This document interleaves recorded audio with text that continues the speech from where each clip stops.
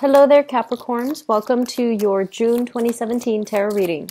So, the first message that I have for you guys is I feel like there's a person in your environment who is trying to flatter you, who's trying to please you, who's trying to really get your attention and, stay on your good side.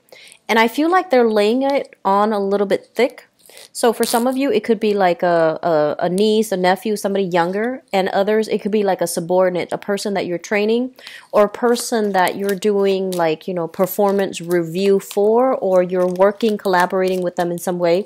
But I feel like they could also be somebody that has a crush on you, and they're laying it on just a little bit too thick. And I feel that it can make you, I don't sense that you're mad at them or you hate them or you feel that they're insincere. I don't feel that they're insincere. I feel like they do like you and they want to stay on your good side and they want to, follow your footsteps. But I feel like you're a little bit embarrassed by it. So that's the only thing I feel coming through. This energy is going to permeate throughout this month. So I feel like you're getting a lot of fun, lighthearted jostling back and forth between you and another person, and I feel like the person is making you feel a little bit embarrassed, okay? And they don't have bad intentions, so don't guard against it. And then for others, the second message I have here is communication from an ex. And for whatever reason, I don't know why, but I keep seeing this ex energy coming through for a lot of signs. And in particular, air signs, so Aquarius, Gemini, and Libra, and then now you guys. So I feel like air signs and earth signs overall. So a lot of past energies coming back in. What I'm feeling is you're making new strides in your life and you're trying to, I feel like you have a lot of positive energies that are breaking through for you. If not this month, then it's going to be, from now until the August time frame. And what that does is that when vibrationally you have moved on or you're moving to a better place, old people are always going to come back energetically, mainly because it's a test, okay? It's a test for you to keep in good strides, keep moving forward. Because I feel like exes and people from the past, they're afraid they've lost you, or they're afraid that you're drifting away. And so they're going to reach out with that last-ditch attempt at reconciliation. But I feel that at this point in your life, you're looking at a situation kind of objectively, and it feels to me like you're looking through, somebody's knocking on the door, you're looking through the peephole, and you're just like, well, who is it? What do you want? And if the answer from the person outside the door is not satisfying, is not meaningful, or is not straightforward, you're just going to walk away. And so this is the month where I feel like people are coming to you for assistance, or they're coming to you, especially exes, for feedback, for some type of last-ditch attempt at, engaging with you in a conversation. And you're not going to waste the time because, honestly, you feel that energetically you're in a different place and your paths are no longer aligned. And so you're trying to move on. I do feel they're saying, like, laying to rest a lot of unhealthy habits. So that basically means quitting drinking, quitting smoking, having a more rigid exercise routine for yourself, for many of you, and taking better care of your health, not drinking to have fun rather than drinking to forget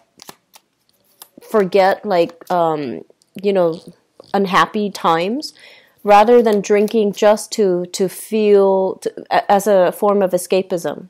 So I also feel like, they're saying an end to a lot of bad habits, an end to reckless spending and reckless behavior, and having new opportunities so that you can create a more stable financial future for yourself, and having a lot more stability so that you have a way where you can move forward and you can feel really good about, where you are in life, and really good about your achievements and your progress, okay?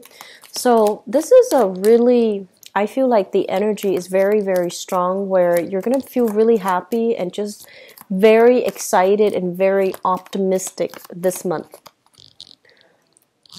So one last card here. Let me see if there's any last minute messages here.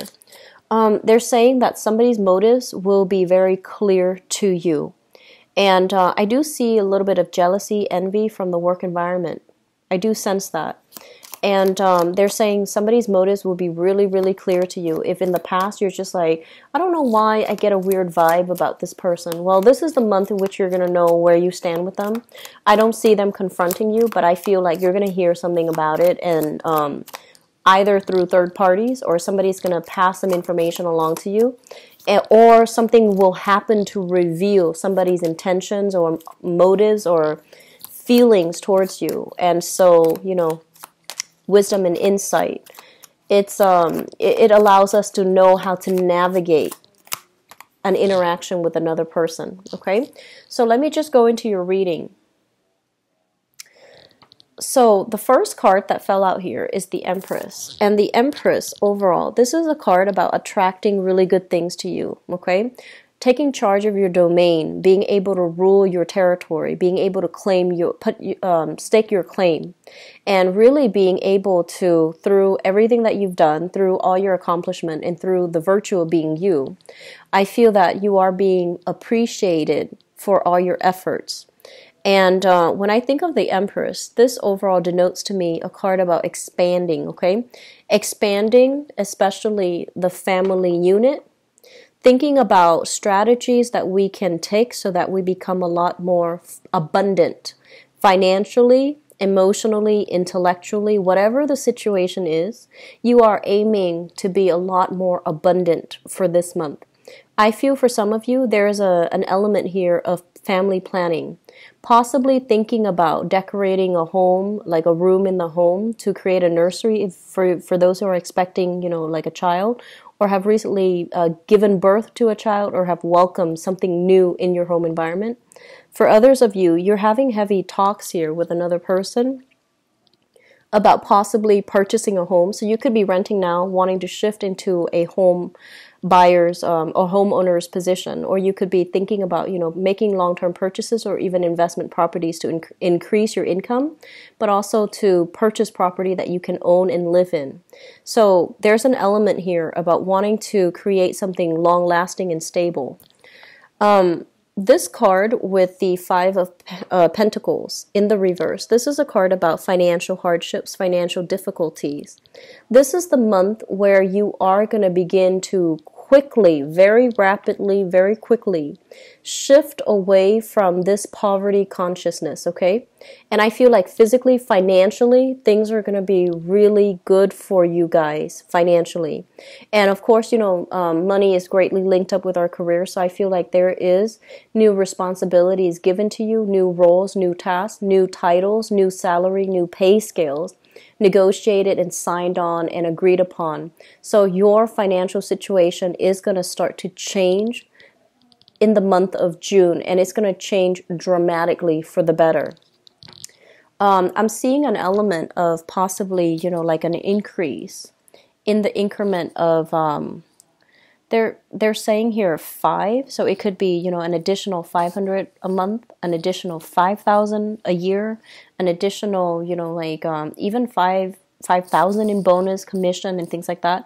But I feel that you're going to be able to accumulate a lot of wealth in a very short period of time, starting in the month of June, continuing forward. So I see a lot of prosperity that's coming into the picture for you. What I'm also feeling as well is I feel like many of you are in a relationship right now.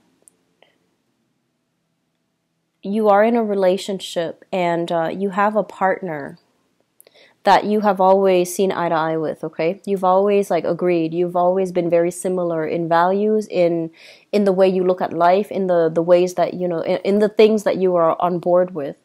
And I do feel there's an element here about two people needing to decide like long-term goals, long-term prospects. And what that means to me is because of this big wave of change that's happening for you, there's a lot of discussions that's taking place between you and your partner. What are we doing now? Where do we go? Where do we live? Do we buy a home together? Do we move in? Do we get married? So I feel like there's a lot of questions for those in stable relationships who are even married, or, you know, if you're still dating or if you're still just in a relationship with another person, there's a lot of discussion between you and your significant other about how to invest money, how to make money work for the both of you. And there are a lot of questions as well about family planning, about marriage, about stability and viability of that relationship.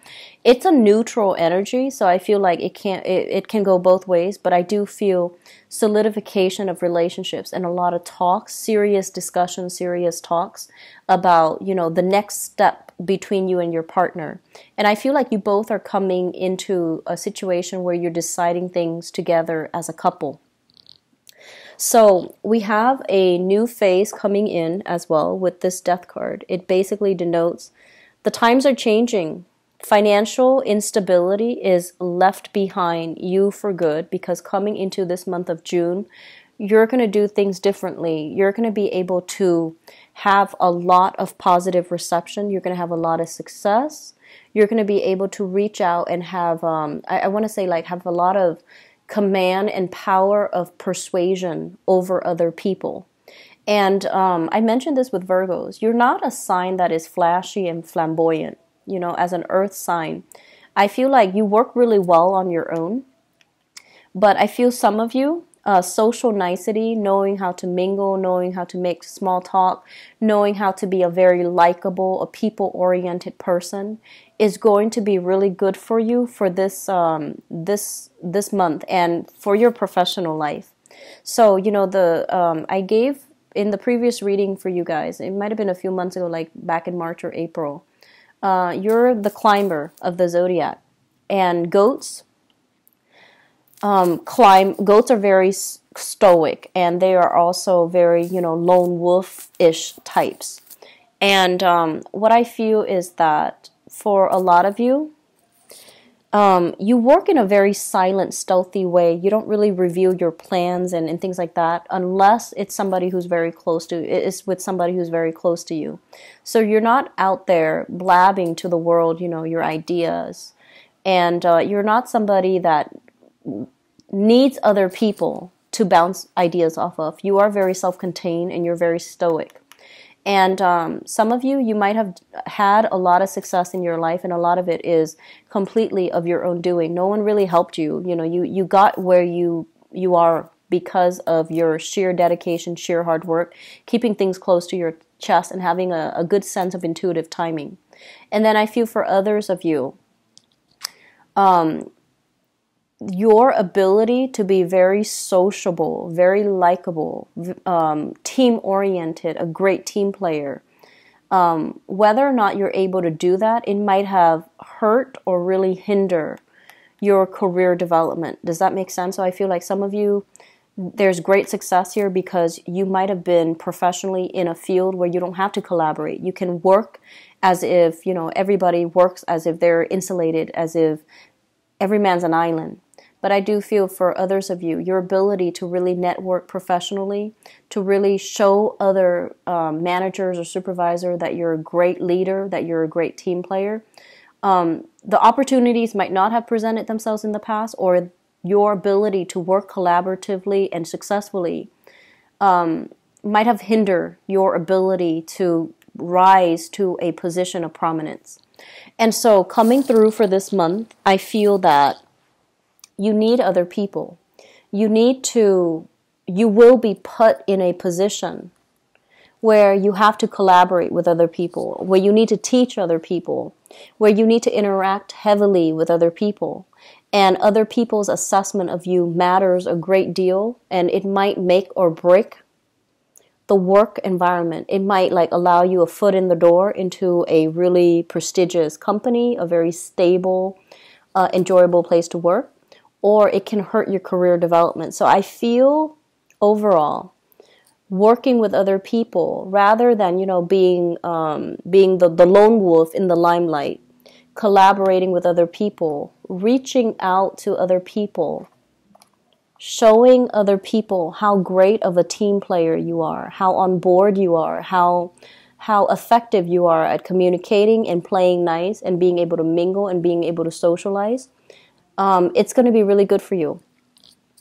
And I feel some of you are a little bit kind of shy, okay? So you might not be used to making cold calls. You might be in a customer service capacity where you have to like resolve problems, troubleshoot, help people deal with some issues. And you might be a little bit more on the shy side. This is the month in which you need to step out of that comfort zone and play a little bit more of a dominant role. Okay, so play a little bit more of a leadership role, play a little bit more of an aggressive, assertive, dominant role so that you can stand out from amongst the crowd. I do see overall the work environment that you're in, it's very dynamic. It's not a rigid structure company or an institution. It's highly innovative, so they do value innovation. And innovation, it doesn't come through in a vacuum, right? Like technological diffusion, innovative ideas, innovative breakthroughs. They don't happen because everyone works in a bubble. They happen because people share and collaborate and, talk about best practices and basically pick and choose what works and what doesn't so that they can have the best to successfully complete a project, to successfully design or create something, or design and assemble a team or assemble a product. So I feel like the environment that you're in values innovation. They value information sharing. And so being a lot more of a team player is going to be really good for you. And the environment itself is not rigid and boring and, I want to say it's not based on seniority. And I feel that being able to joke around a little bit more, not keeping yourself shut in your office or in your cubicle is going to be really good for you. So you need other people for this month, okay? And you need to branch out. I do feel, though, for some of you, there is a significant relationship. And I feel like it's a family situation that is going through some turbulence, okay? So I feel for some of you, it could be somebody that you've been dating for a while, you have a very strong emotional connection, but they're not looking for the stability that you're looking for. And at the same time, I also feel there is an element here about you elevating, things happening really fast for you. It is your time to shine. And so energetically, you're on a different wavelength, on a different vibration.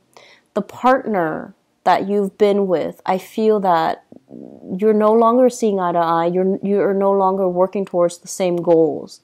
And so you might quickly realize this. And on top of that, your world is opening up. There's new people soliciting you for dates, soliciting you for opportunities to go out, have fun, let your hair down.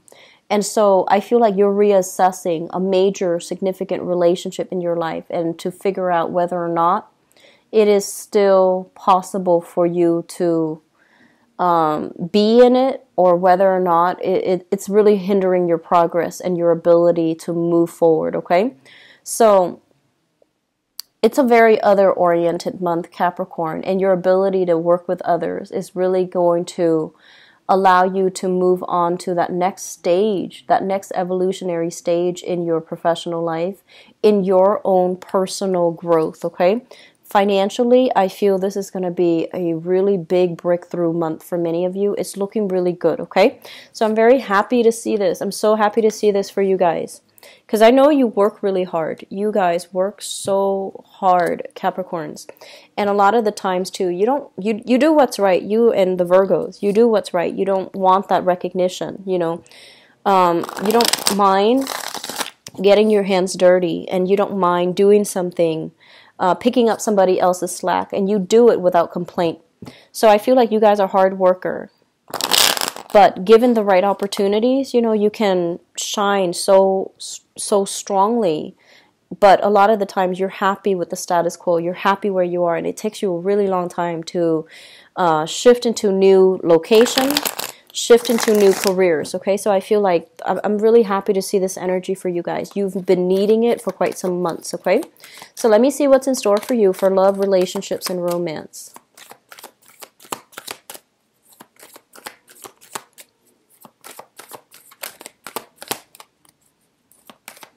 So Capricorns, love, relationship, and romance for the month of June 2016.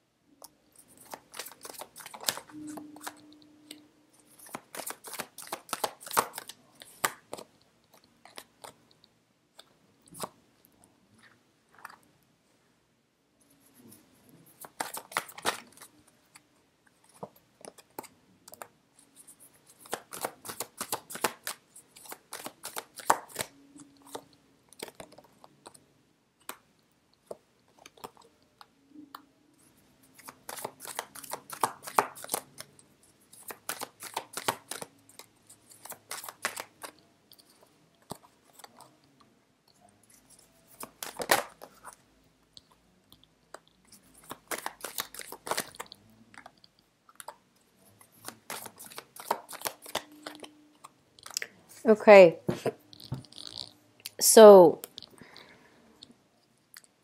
let me just talk about a big message that I felt when I was shuffling the cards. And going back to what I mentioned about things in general, okay? I feel like a lot of the times you stay in jobs for a really long time. And I feel like once you stay in a job situation, it takes some major external shocks or even internal shocks for you to leave a place. And I feel like that same message is permeating in your relationship sector. It takes a major shock for you to leave a relationship partner. All the Capricorn people that I've known, and you know, this is just something astrologically speaking to me as well. You have a really, and this is true especially for Capricorns and Pisces, because you're towards the end of the zodiac. You embody all the energies of the previous signs, and you also understand. You have a very deep, sympathetic, and empathetic understanding of human nature. And so you don't hold people, you know, like you don't hold grudges against people. And at the same time, you're very forgiving, you're very lenient, you're very understanding of people and their faults and their flaws, that you don't really hold a grudge against them, okay? You just hope that they get better and that they, you know, become better people. You don't really, you don't hate anybody. And so what I feel happening here is this. We have a situation here. The Three of Swords. And the Three of Swords is something that is a little bit hurtful. It's something that it comes through as a... So let me talk about this first. Crowning this reading is something that you're thinking about. And you're thinking about hurts and I want to say like problematic communication with another person. And problematic communication with another person basically means that two people are not seeing eye to eye. They might not want the same things in a relationship. And it feels to me like there is a third party interfering in a relationship. It's indicative here with the Three of Cups and the Nine of Swords. A lot of anxiety, a lot of worries, and a lot of just restless nights. Not being able to get that good sleep because you're thinking about your partner, you're thinking about where they are, you're thinking whether or not they're with somebody else or, you know, things like that. And this is something that has happened in the past. You had a conversation with your partner, things are settled, things are okay, and it seems to me as if they've made some promises that they will change, or they've made some promises that, you know, or they might have said some things that got you to believe that, okay, it's not going to happen again. So I feel like there has been some third party interfering in the relationship. You don't know to what extent, but I feel like a lot of you are suspecting that it's flirtation, stepping outside of a relationship, and your partner is somebody possibly with very strong high libido. They are somebody that's very flirtatious, very exciting, very I want to say like flamboyant. They're very flirtatious. And so it might spark jealousy. It might also create some insecurity within you, and you might not believe the person is completely honest and truthful and faithful. So I feel like for those of you who are in a relationship and it feels like you might even live together, like you're married, like you might have children together, you might not be formally married, or you might even be formally married, and there has been some cheating, some lying, some deception in the past, and you're not sure if you can still give them another chance. So I feel like suspicions, especially for those in the relationship where you feel like you're almost like married, okay? Whether or not you're legally married, I feel like you're married. But there's trust issues. In the foundation is something that you're coming into the month with the information about, okay? You already know this. What we have here is the Nine of Coins, and the Nine of Coins is overcoming obstacles. This is flying over your worries, okay? Leaving your worries behind, flying over it, having the financial abundance and the stability too, and feeling very good and just, in a position where you don't have to worry. And I feel like for many of you, you have left a relationship behind. You have moved on here with the Death card. And you're single, you're not even looking, you're not even like out there putting yourself out there dating. But a lot of people are sending you messages telling you how beautiful you are, how attractive you are, and how much they want to date you. So I feel like some of you, you're kind of just walking down the street and people are grabbing you left and right. That's what I'm sensing, because especially for the singles, you have left somebody behind. There's a lot of untruthful like communication. There is also a lot of like suspicions about infidelity, and overall, you and the other person cannot agree on the future of the relationship. You've left them behind. You're not even trying to date, and you have people soliciting you. The Page of Wands here, I'm not reading this so much as a person, but I do feel for some of you, you're dealing here with a fire sign. So we have here Sagittarius, an Aries, or a Leo, a sun, moon, or rising. And this is somebody who does have a little bit of a big ego. And when you're dealing with somebody with a big ego, apologies is not something you're going to hear from them. The truth might not be something that you're going to hear from them, because they don't want you to see them in a bad light. Apologizing means admitting that they did something wrong. And because they have a big ego, they feel that, oh, if I admit that I did something wrong, then the other person has one up on me, is going to lord that information over me. And I feel like you're dealing with someone whose vibration is very low. They're not able to, they don't have a lot of wisdom and a lot of insights. And I feel like, at their best, they have a really good heart. They might even love animals. They might, be very nurturing and caring. But they have problems being truthful. I feel like you're dealing with someone who has trouble giving you the truth, okay? And so I feel like some of you are still grappling with this, still dealing with this. Others have moved on. And you have friends and family, social functions that you're going to.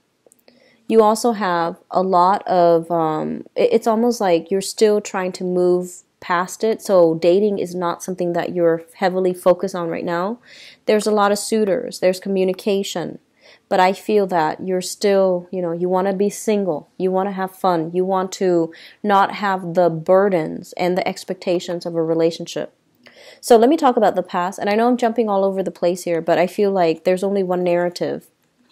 In the past, we have here the Two of Wands, and the Two of Wands is a relationship where I'm sensing you or the other person. It's a relationship where you or your partner feels very alone, okay? One person is putting in a lot of energy to maintain the relationship, and the other person is kind of bouncing around, not prioritizing the relationship. So automatically, it is very unbalanced.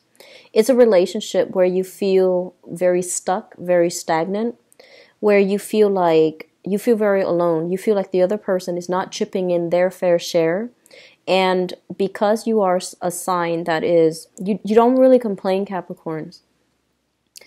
And I also feel that you're very patient. You're patient like a Taurus. And you don't really call people out on things, okay? So it's really important to demand what we feel we need in order to be happy in a relationship. And if those expectations are not met, it's because the other person is not the right one for you. Okay, so I feel that you need to really voice what you need in the relationship. Otherwise, you will end up dumping a lot of energy in relationships and relationship partners that are not appropriate. So I do sense there was a lot of imbalances in a previous relationship where one person felt very alone. Even though you both are physically together, one person feels very alone.